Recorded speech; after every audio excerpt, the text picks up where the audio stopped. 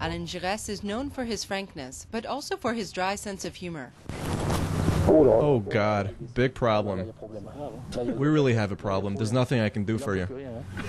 Giresse has come a long way from the events of 2008, when, for his own safety, he was evacuated from the stadium after a defeat. He proposed his resignation, but the team kept him on. They asked me to stay, and we succeeded.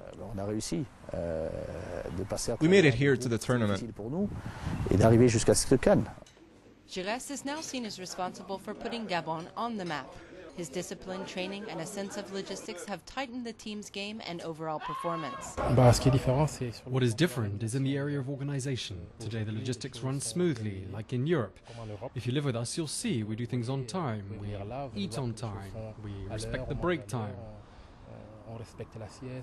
There are lots of details like that weren't being followed before.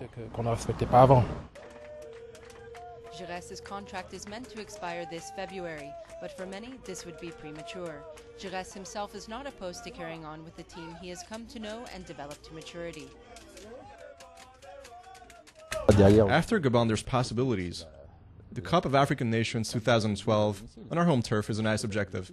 Everything in its time, Giresse has selected and trained the best. Now the pressure is on to perform at the CAN 2010 in Angola.